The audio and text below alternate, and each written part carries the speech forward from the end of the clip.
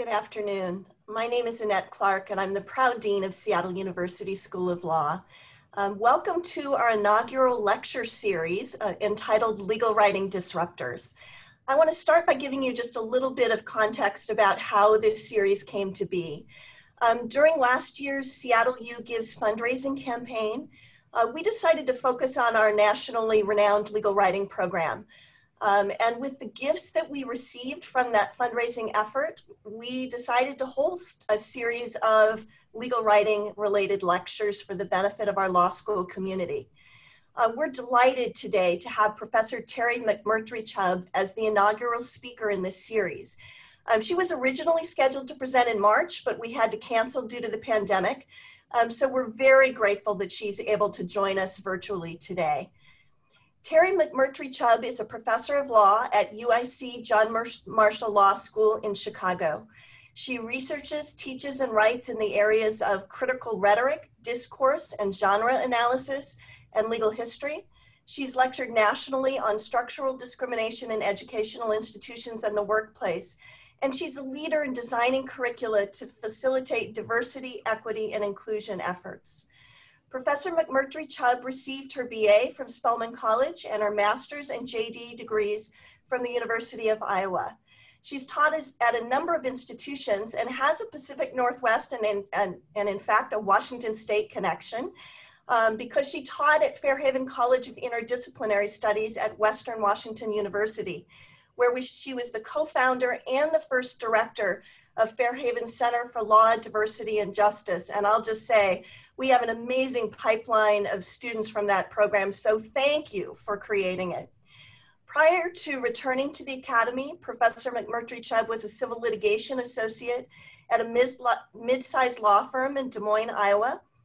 And at the time she joined the firm, she was the first person of color ever to be hired there, and one of two African-American women in the entire state of Iowa in private practice. Before entering private practice, she became the first African-American woman hired as a law clerk for the 5th Judicial District of Iowa. Professor McMurtry-Chubb has served as the president of the Association of Legal Writing Directors, becoming the first person of color to ever head a national legal writing organization. She's also chaired the Legal Writing Institute Diversity Initiatives Committee and served as the chair of the Iowa National Bar Writing Institute, the Iowa National Bar Association. That's the founding chapter of the National Bar Association. She's a prolific scholar and has authored the book Legal Writing in the Disciplines, A Guide to Legal Writing Mastery. She's a contributor to Feminist Judgments, Rewritten Opinions of the United States Supreme Court, and her articles include The Rhetoric of Race, Redemption, and Will Contests, Inheritance as Reparations in John Grisham's Sycamore Row, Burn This Bitch Down, Mike Brown, Emmett Till, and the Gendered Politics of Black Parenthood, and hashtag Say Her Name, hashtag Black Women's Lives Matter, State Violence and Policing the Black Female Body. And hot off the press this morning, Professor McMurtry-Chubb is this year's recipient of the 2021 Thomas F. Blackwell Memorial Award for Outstanding Achievement in the Field of Legal Writing, given by the Association of Legal Writing Directors and the Legal Writing Institute. And I just want to read you a quick excerpt from a nominator's statement. Teri has been an inspiration and a mentor to countless number of legal writing teachers and scholars. She is accomplished in all of the areas that the Blackwell Award recognizes, including motivating students at several institutions to excellence, crossing the country on a regular basis to teach other educators and institutions on anti-bias initiatives and curriculum, much of which she has developed herself through her scholarship. She is a leader, a thinker, a writer, and a teacher extraordinaire. She has done everything I can imagine to bring up younger teachers and scholars, and her powerful positivity lit the way for many professors of color in our field. Close quote. Based on her achievements, is it any wonder that we've asked Professor McMurtry-Chubb to kick off a lecture series with a theme of legal writing disruption? She'll speak today on the practical implications of unexamined assumptions, disrupting flawed legal arguments to advance the cause of justice. And she let us know that she plans to address yesterday's shocking news of a single indictment in the Breonna Taylor case and the protests that followed last night. Please join me in welcoming Professor McMurtry-Chubb to Seattle U Law. Thank you so much, Dean Clark. Seattle University Law School has a special place in my heart. There are several people there that I hold dear and who have helped me so much. Lori Benai, former Dean Joe Knight, who was my law professor in law school. So, and of course, as Dean Clark mentioned, the pipeline program from Western to Seattle University. I apologize if you hear dings and things going off. In fact, I was told that I received the Blackwell Award yesterday, but I have not yet seen the announcement. So what Dean Clark read is the first I've heard of it. And so it's all a bit overwhelming. And of course, alarms are going off all over the place. So please disregard that.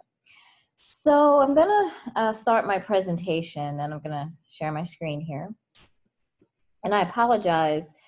There's a lot of text that I need to get through for the presentation so that we can have good dialogue. And I wanted to start off today with talking about Breonna Taylor.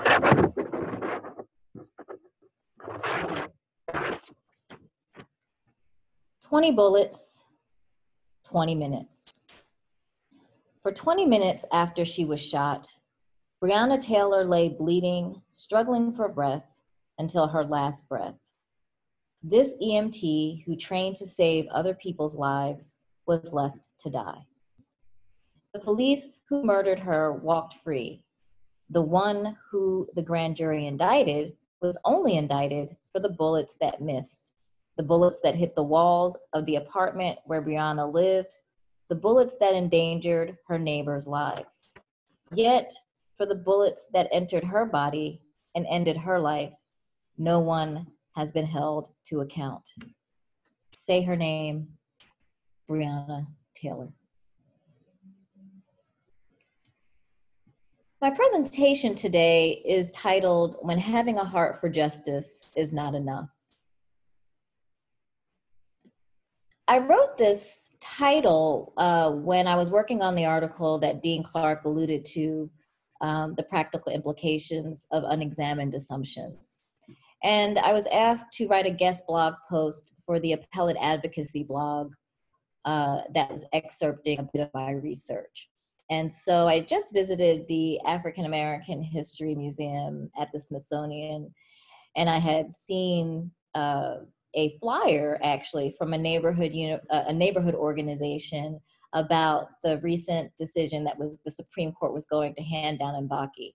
And that document was really, it was really startling to me because I had not realized there was so much grassroots organizing around Bakke before it came out, and there was a lot of community outcry about what it would mean. And I mention that today because the conversation that I'm going to start off with this presentation centers about perceptions of who should be in law school, who earned a seat, who took a seat from someone else, that dangerous rhetoric that is very divisive and is not only reflective of the current state of how we view each other in the law school space, but reflective of how we teach students legal reasoning and writing. "If you always do what you always did, you will always get what you always got." This quote by Albert Einstein describes the substance, in short, of what I want to say today. So a bit of discourse and genre scholar, those are fancy words for saying that I talk about conversations in the disciplines, how people have them, and the documents that we create in the disciplines. I'm also a critical rhetoric scholar, which is an emerging field in rhetoric across disciplines, but my colleagues, Lucy Jewell, who is at the University of Tennessee, Knoxville, and Elizabeth Berenger, who is at Stetson University Law School, together we have originated this emerging discipline of critical race, critical rhetoric. And it's a critical race theory and critical feminism, for that matter, rhetoric and practical advocacy theory. At its heart, we consider how law is a form of rhetoric that entrenches harmful thought patterns about privilege and power.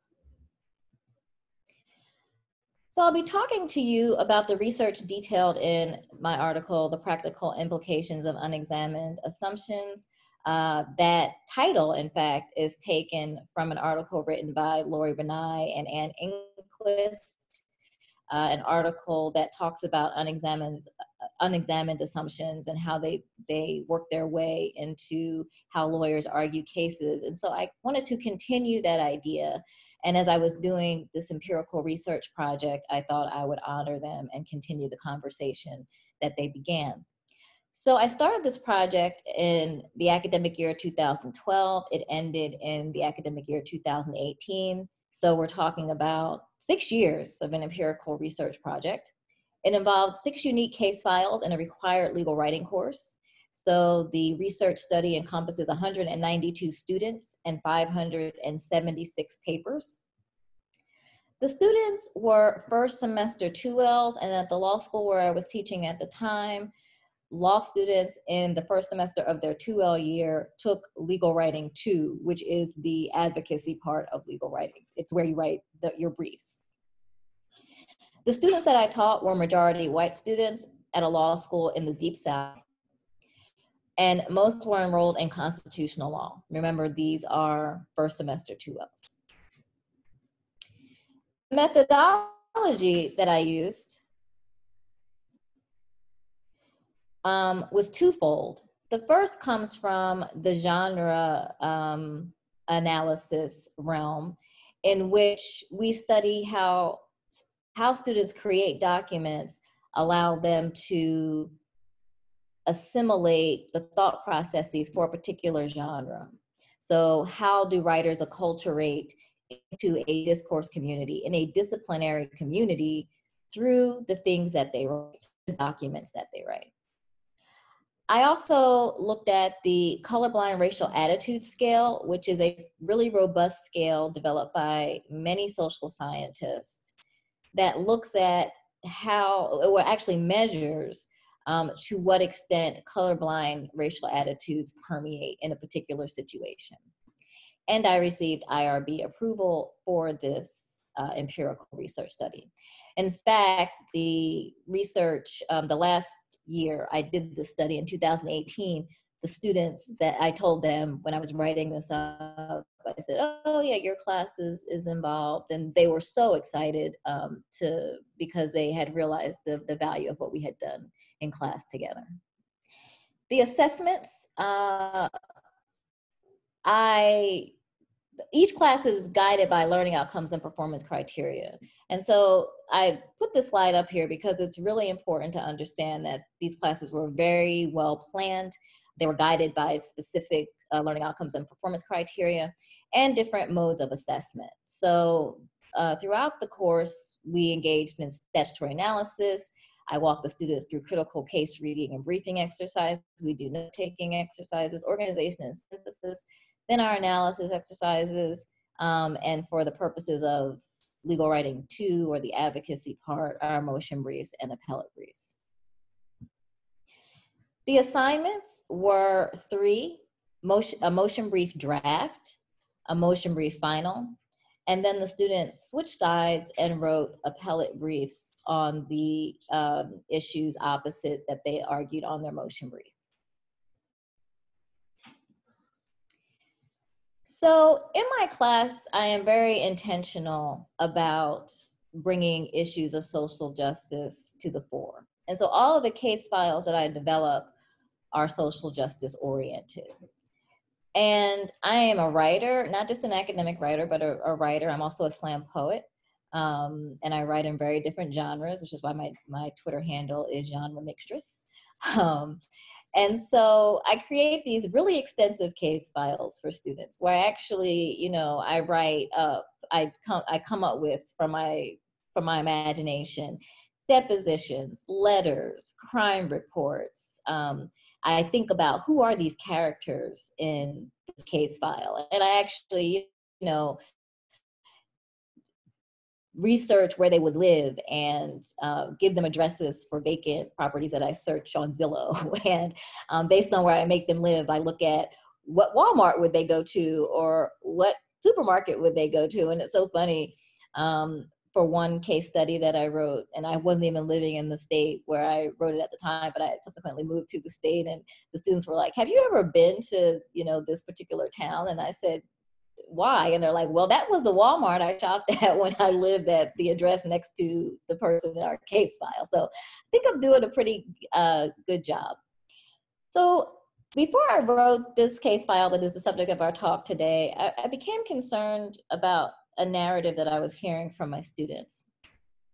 And this narrative had persisted in every law school that I taught, where my students of color were told that they had stolen the seat from a more deserving white student. So either this was done explicitly or implicitly, especially when students were in con law and talking about affirmative action and admissions. And I was disheartened to hear that this was still happening at the law school where I was teaching while I was writing the case files, and also looking at the toll it took on the students, that it was very difficult for them to kind of navigate an already elitist and difficult space with this added burden of someone believing that they shouldn't be there to begin with. So I began to think about how I could address that, because my case file topics are taken from issues that my students raise over the years or issues that are hot in the press.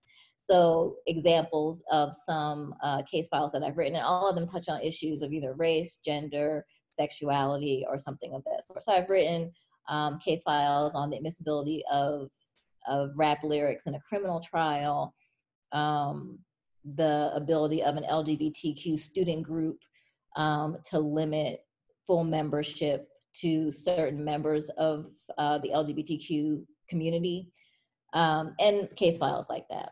So this case file actually flips Baki on its head. And it involves a challenge to law school legacy admissions policy on the grounds that it created an impermissible, unconstitutional racial quota and an unconstitutional race-conscious admission system for white students. So my claimant, Mr. Benton, Xavier Benton, he is arguing that a white student took his spot in the law school class. So I want to tell you a little bit about the universe because it becomes significant for what I'm going to talk about subsequently. So the law school in my fictional litigation universe is located in West Virginia. According to the 2010 census, and remember I wrote this in 2017, we're about to have a census in 2020. According to the 2010 census, the state demographics were as follows: 93.9% white, 3.41% Black, and 0.67% Asian, 0.2% Native American, 1.2% Hispanic or Latino, and 1.46% two or more races. So the takeaway here is that West Virginia is overwhelmingly white. And as a person who is writing the case file, I can forum shop, right? Because I want the jurisprudence to kind of have been built up in a way that supports what I want to teach the students. The law school is an academic unit within a state land grant institution and must accept the majority of its applicants, 60 to 70%, from West Virginia, which results in less stringent admission standards for state residents. This is true for most land grant institutions. Non-resident admissions account for the non-white students in each entering law school class. Additionally, weight is given to legacy applicants, defined as those applicants with a relative who graduated the law school and/or its attendant university. Because the admissions policies and state demographic, the majority of legacy admits are white. Remember, this is a state that's 93.9% white. Most of the people going to the state institution are white, and so this is just the regular result. Legacy admits are admitted with lower undergraduate GPAs and LSAT scores than any other category of admits. So the white legacy admissions students are getting in with a much lower LSAT rate than the non-white, non-state admits. And also of note is that for this case file, I actually produced, I think, 7 years of admissions data. And when I say admissions data, like I gave, charts and graphs and the directives that the president of the university gave to the admissions committee to focus on legacy admissions as a means to preserve the mission of the school, its values, and in hopes to get legacy admits who would donate to the school. So in essence, if the administration believed that if it accepted students who were the relatives of graduates, that it would spur on the graduates to give to the university and help them through the economic downturn. Also about my law school, it's in Harpers Ferry. Harpers Ferry is the site of the abolitionist John Brown's infamous raid on a federal arsenal. The admissions literature tells the story of a university built in 1850 by enslaved labor, recounts the events of John Brown's raid, and boasts about its students chapter of the United Daughters of the Confederacy, which was established in 1902. Again, the United Daughters of the Confederacy, you might be like, oh my gosh, Professor MC. That's what my students call me, Professor MC. Oh my goodness, right? The Daughters of the Confederacy, you're saying that they have a chapter in 2017? Yes, they do. In the town that I just moved from in the Deep South, the Daughters of the Confederacy were alive and well and actually maintained a Confederate graveyard that was not far from my house. So at any rate, they had a student chapter, which hosts an annual university-wide remembrance of Confederate Memorial Day on April 26th. The university prides itself on its balance of Confederate and Unionist views from the time of the Civil War, as demonstrated by its racial affinity groups like BALSA and NALSA and LaPalsa and CHALSA. The university also awards scholarships to descendants of coal miners to honor their sacrifices and contributions to the Industrial Revolution. This scholarship is specifically designated for the law school and covers the cost of tuition, fees, books, and room and board for 3 years. It is awarded to West Virginia residents and non-residents, regardless of legacy status. So this is the state, West Virginia, and the law school in which my universe is built, and in which Mr. Benton is seeking to gain admission to West Virginia State University Law School. West Virginia State University is a university. West Virginia Law School is a law school, but there is no West Virginia State University Law School. So this is a fictional law school of my creation. So a bit about our claimant. Xavier Benton is an African-American male, and he's a resident of West Virginia. His father is a professor at the University of Maryland, and both of his parents are graduates of Howard University. Howard University is a historically Black college and university and HBCU. Ironically, had Xavier chosen to go to Howard, he would have been a legacy admit there. When he applied to the West Virginia Law School in 2015, he was employed as a biomedical engineer with a medical technology company. He graduated with honors from his chemical engineering program at Howard with a concentration in biotech and medicine. He was attracted to West Virginia State University Law School because they have a very strong intellectual property law program, and he wanted to pursue a career as an intellectual property attorney. Despite his 3.75 GPA, which was in the 75th percentile of all applicants in the law school admissions pool, and his 168 LSAT, which is also in the 75th percentile, he was not granted admission. His father told him about the weight of legacy admissions, and he looked into it, which is why he subsequently sued the university. And again, he is claiming that a white applicant took his seat. Remember, this is a person with a 3.75 GPA and a 168 LSAT. So what are the unexamined assumptions? During the course of our time together, prior to the students turning in their first draft of their motion brief, I learned 3 things in our class discussions. That one, the majority of the students in my class thought that white was a neutral racial category, meaning that white was the absence of race. Feeding into that was that only non-white persons have a race. And lastly, that race equals diversity, which excludes white people. So the jurisprudence that we're using in this universe is the affirmative action jurisprudence, focusing on Bakke and its progeny. The majority opinion in Bakke specifically talks about the racialization of whiteness. It doesn't call it that, but it racializes whiteness. And it talks about how racial categories can change over time as a defense for Bakke, who is white, bringing this lawsuit alleging that affirmative action programs in higher education are somewhat unconstitutional or are somehow unconstitutional. So what we're looking at now in the next slide that I'm going to pull up, so understand that the focus of my research was looking at how do these unexamined assumptions about race, in this case, in my other case files, race, class, and gender, and intersections of them, how do they lead to flawed legal arguments? And this is what I found with respect to the students in this case file. When students believe that white is a neutral racial category, they believe that legacy admissions are only about class status and not about race.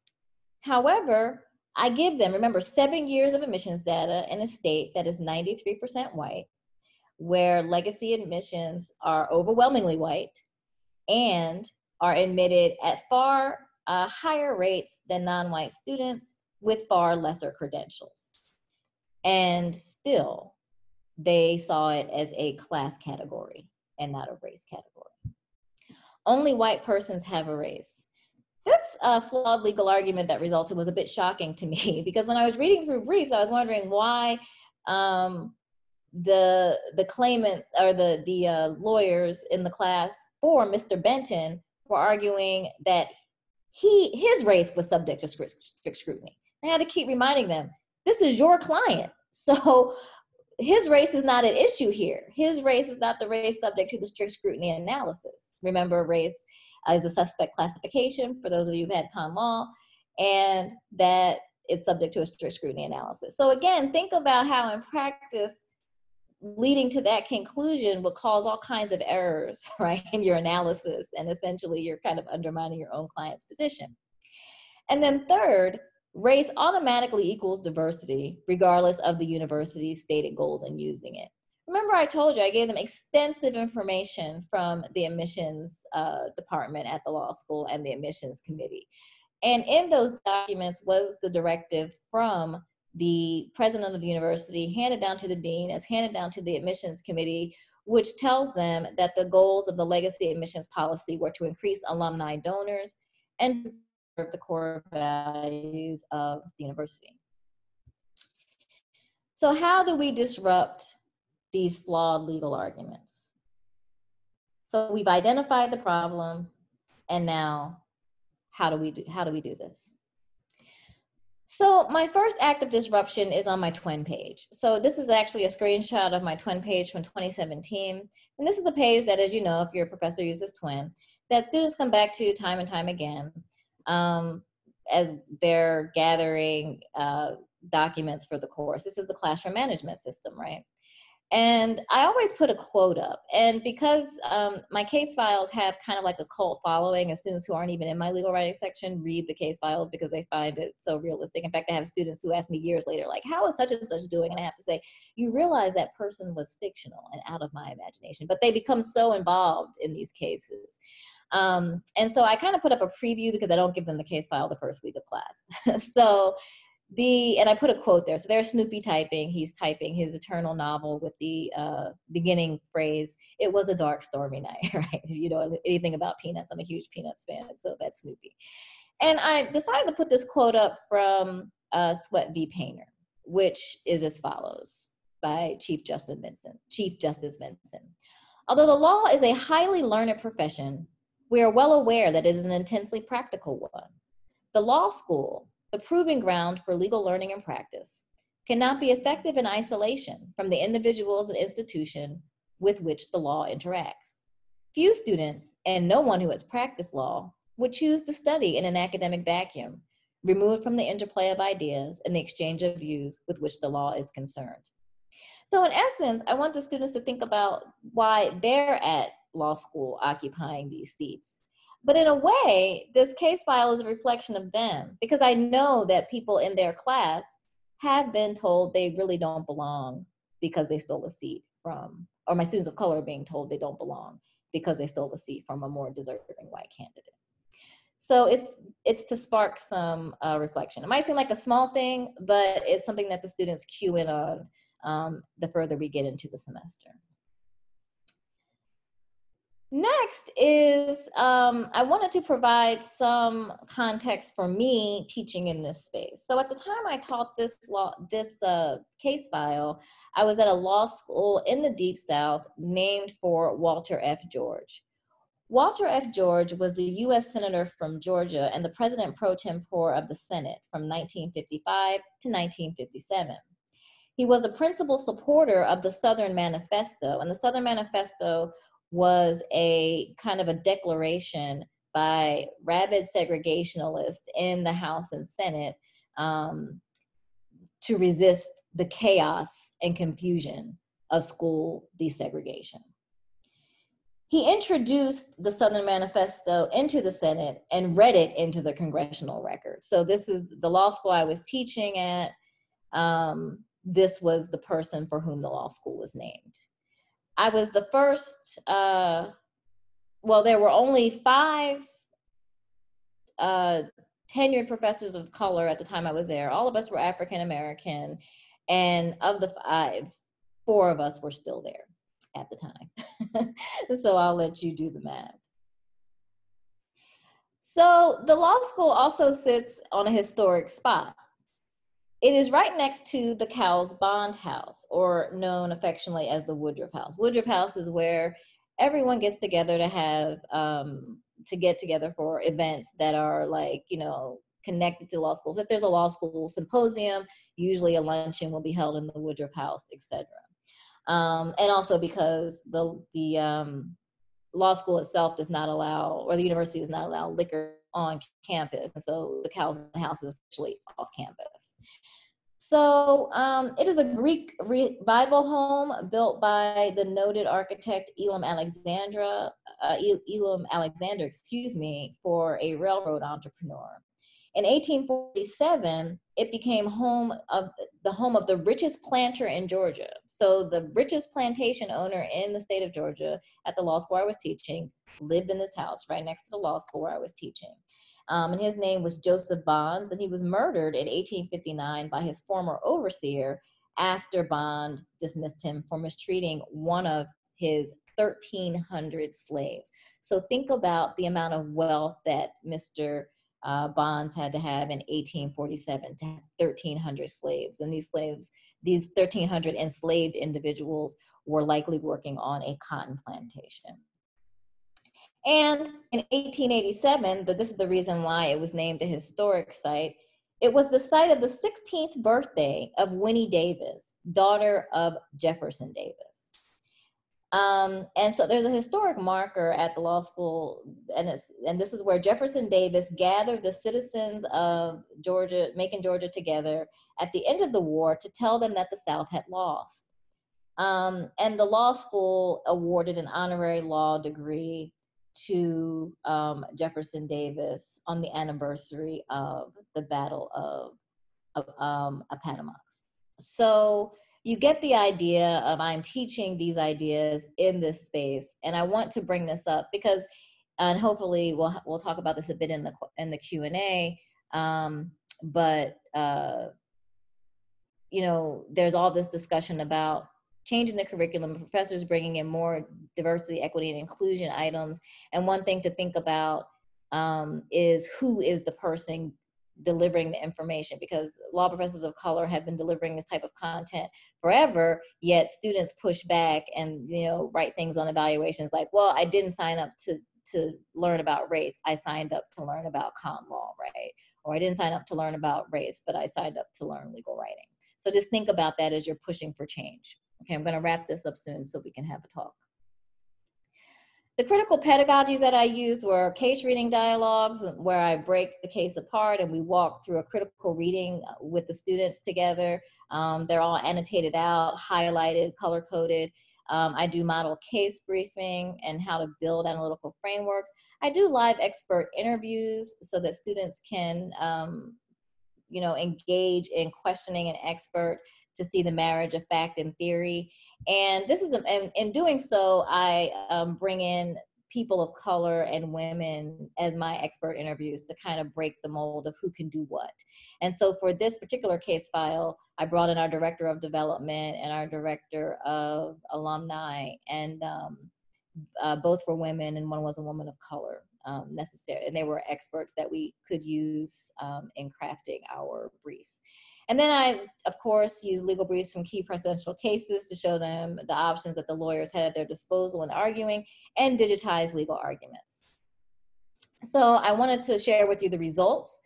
The first draft of the motion brief, 75% of the students in the class demonstrated a limited awareness of white privilege and how institutional discrimination functions. So they were essentially, 75% of the class was detrimentally colorblind. By the final draft of our motion brief, with all implementing these disruptive pedagogies, that number had reduced to 32% of students who had a limited awareness of white privilege and how institutional discrimination functions. And by the final appellate brief, that number had reduced even still to 11%.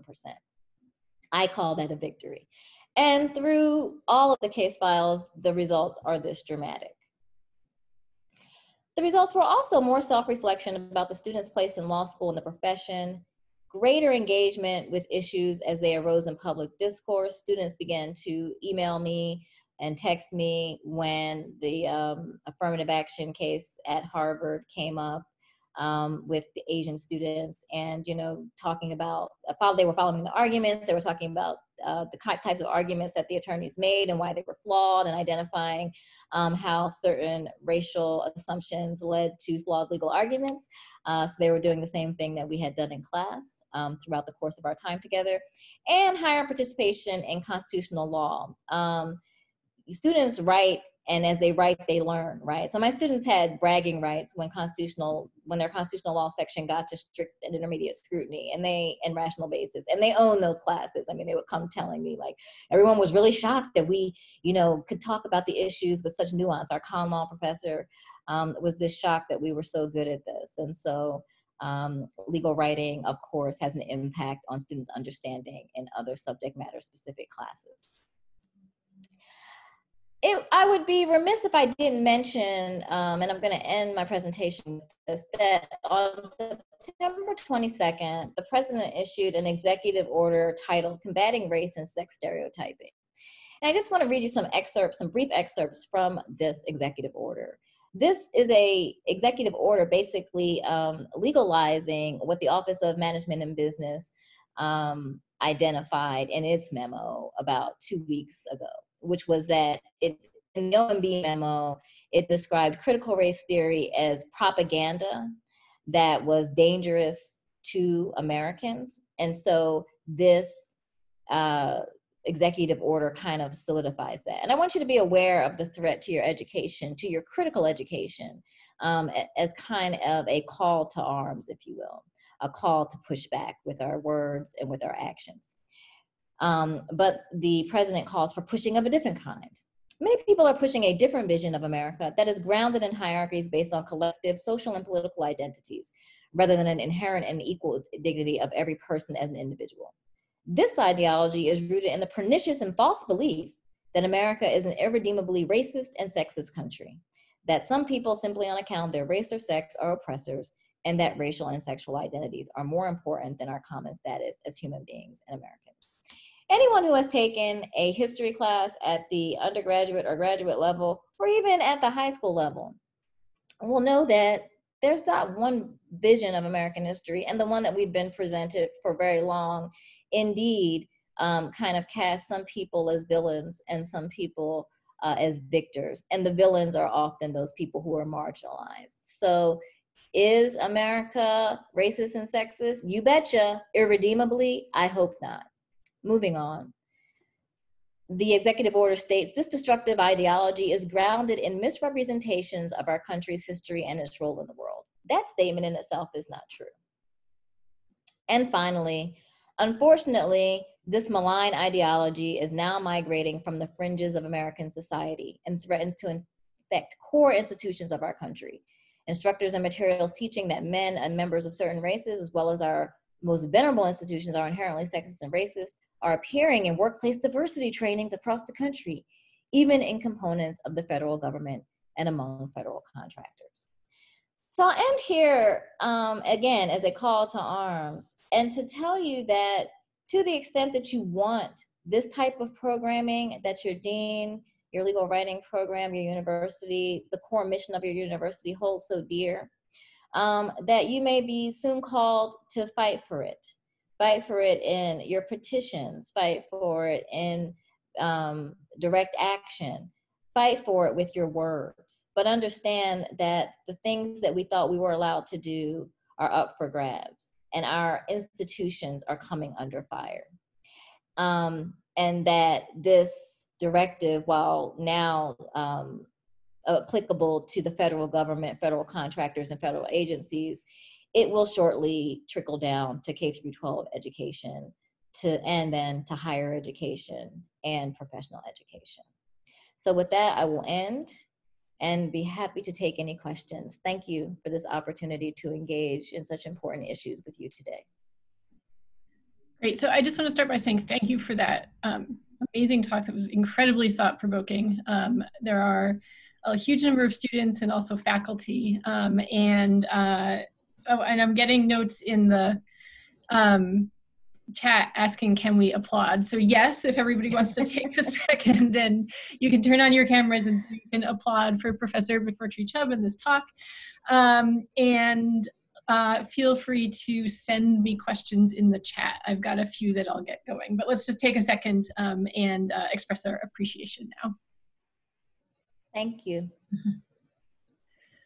All right, so with that, I'm going to start with the first question, and people can send them my way. Let me start out with kind of moderator's privilege and pick up on the very last thing you were talking about. You were talking about fighting for teaching critical legal theory, critical race theory in workplaces and schools, and that we are all going to need to fight for the ability to do that. If you were talking to a law student who says, what should I be doing? What should I be doing with my, externships and summer jobs? What should I be doing in the classroom? How would you answer that student? Well, I think, we as legal educators have to equip students with these tools so that when they go into their externships and internships, that they can identify and bring to the recognition of the people with whom they are working these unexamined assumptions and flawed legal arguments. So I think, unless we give them the tools, unless they are able to explore that through coursework and conversations with their colleagues and us, then they may not be able to do that in their internships and externships. To the extent they can, they've got to be willing to be brave in many aspects, and to also understand how to present the issue. It's not, it shouldn't go nuclear as a first result, right? Or as a first resort.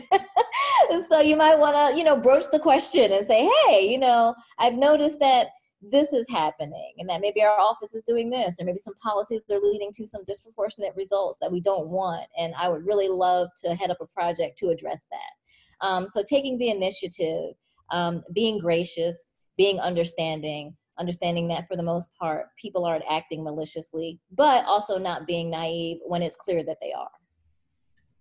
Great, thank you. And that leads to another question somebody sent. What are your thoughts about disrupting how law is taught in other classes? If you could remake legal education, how would you do it? That's an excellent question, and my dean is actually giving me the ability to do that, and our faculty. So we're engaged in creating an anti-racist core law curriculum, and that would be my advice for disrupting legal education: is burn it down. Let's start over. Because you cannot get clean water out of a dirty well, and you can try to filter it, but we see how well that's working for us. Okay, great, thank you. A question that has particular significance in light of Justice Ginsburg's death and the opening on the Supreme Court. What are your thoughts on the Supreme Court's affirmative action case law? Do the justices need to see their own assumptions disrupted? Yeah, one of the things I've been writing about recently, and I have an article coming out soon on do Black Lives Matter in the law school curriculum? And in that, I kind of interrogate Justice O'Connor's rhetoric in Grutter, in which she talks about the benefits of having a diverse law school, and all those the benefits that flow from having a diverse law school. And the benefits that flow from having a diverse law school, as she frames her rhetoric, go directly to white students, but at the expense of students of color. So students of color are expected to create lively conversations about race. Students of color are expected to earn our keep in the seats that we have in law school. And I think that is the unexamined assumption on which the affirmative action jurisprudence is built, which is why we keep litigating the same issues in the same way. One of the reasons we keep litigating these issues in the same way. All right, let's see. And now I'm trying to sift through, or not sift through, but I'm trying to sort of take questions in and listen to your answers at the same time. Okay, so somebody asks, what changes need to happen in legal academia as a whole? What are some barriers you see in legal academia to the kind of reform you were talking about a few minutes ago? Well, with students, I think the first question we have to ask ourselves is, one of the first questions that we have to ask ourselves is, does the LSAT have a place in anti-racist legal education? And for me, the answer is no, it does not. And so I think this artificial ranking and sorting that's driven by US News and World Report that law schools are forced to adhere to in LSAT scores is detrimental and works to undermine our ability to have a diverse, equitable, and inclusive law school. At the faculty hiring level, law faculty hiring is, to put it in a word, crazy. It's elitist. The majority of law professors come from just 4 schools in the United States. That's crazy. So you have the majority of 4 schools that are essentially driving legal education. We haven't really changed much in our core law curriculum since 1896 and Christopher Columbus Langdell, right? So I think that our understanding of who can teach us the law and where we get those people from has to change if we're going to change the law school itself. And then we have to be willing to understand that that the legal education structure that we haven't challenged since the 1890s has a historical context, that it arises at a time where we're in the Industrial Revolution and we're in what historians have called the Gilded Age, which is kind of like, I think of the 80s and Gordon Gekko and like, greed is good, right? And so that the legal education arose in a context to support capitalism. And in the United States, our capitalism is racialized capitalism. And so legal education exists in service to capitalism. And unless we challenge that, we're not going to get anywhere. We're not going to change how we do business as law schools. In a way, I think this next question sort of relates to that answer. So a student asks, I have found that trying to explain inequality to the people who benefit from it or who are unaware of it is nearly impossible. I find it very difficult to put into words, to put these dynamics into words when talking to people who genuinely believe discrimination no longer exists. How would you suggest we effectively engage in legal or in everyday debate? And how do we respond to overwhelming and at times willful ignorance? That's a great question. I think, as you know, the person who answered the question, that's difficult, right? And what I've learned over the years is that information doesn't lead to transformation. I think it's this belief among educators and you all in law school who are highly intelligent people who believe that if we can just get them enough information, that they're going to change. But people make sense of the world based on their ontology, how they believe they are, and their epistemology, how they understand the world around their belief system. And so they make sense of the world based on those 2 things. And to the extent that those 2 things are limited, they're going to make sense of different information in different ways. You can present the same information as we're seeing on a national scale, right? You can present the same information to 2 different groups, And based on how they understand the world, they'll interpret it differently. And so my solution to that has been to kind of meet people where they are and to employ empathy, and so that they understand me as a person, and then maybe more willing to step outside of their current belief system and maybe believe something different. So one of my favorite examples of this is in a critical race theory class. I had a student who came to that class, like critical race, it was then critical race theory, critical race feminism. And I often have students take that class because they've had me in legal writing. And so they say, okay, let's take this other, I trust her now. So let's take another class with her. And in this particular class, I only had one white male student. And so all of my students, and I have the students journal every week, and those journals are private, and I respond to the students individually. And so and this was like right after the 2016 election. And so I had, the students were journaling, and they're like, Professor MC, I think he's a spy. Like, he's in here to like subvert our whole being. And I'm like, okay, I'd be like, at some point we're gonna have to address this. And so my white male student was like, he was writing things in his journal, and he was like, I really want to take this class. I'm married to a woman of color. I really want to understand about what's confronting her and our kids. I don't know how. And he was raised like in a very conservative kind of Pentecostal Christian commune. And he voted for the current occupant of 1600 Pennsylvania Avenue. And so I was like, oh, brother, what's going to happen in class when this is like going to come out? And so like we're in class, and he just during a discussion, he says, I voted for President Trump. Well, I look around the room looking at my students. They're like, oh my God, we knew it. Like, we knew that he was a subversive person. And what followed next was, I think, one of the highlights of my time as an educator, which is that the students start talking to each other. And so they asked him, well, why did you vote for President Trump? And he said, well, he had reasons that he hadn't connected in his mind to the rhetoric that was being, to the misogynistic and racist rhetoric that was being bandied about, right? For him, he had certain defined issues that he wanted addressed, and this platform did it. Everything else he wasn't paying attention to because he didn't believe that it affected him. And so over the course of the semester, students got to understand where he was coming from, and he got to understand where they were coming from. And I can say from reading his private journal entries that his thought processes really transformed at that point, because he felt like these were people, although they were completely different from him in every single way, that they were willing to listen to him. And when they were willing to listen to him, then he was willing to listen to them. And we were able to have a dialogue that didn't just separate us and polarize us. And we had a dialogue over the 15 weeks that did lead to some transformation.